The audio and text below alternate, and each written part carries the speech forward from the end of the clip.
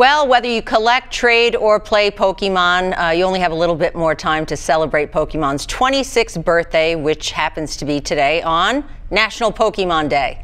Now, Pokemon debuted in 1996 for the Game Boy system, and it's evolved since to apps, movies, and playing cards.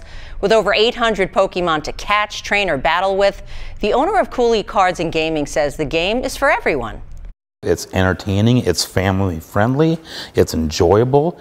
6 years old to adults are playing these games and enjoying themselves. And they have chase cards and exciting cards that you can rip, so it's like kind of winning when you open up a pack and get a good card or a really rare card, or if you get a card that you actually need for your deck of playing. Now, they say they've only been open for 3 months, but they have the largest Pokemon selection in the area. Lang says that being able to witness the joy that this game brings to people is what it's all about.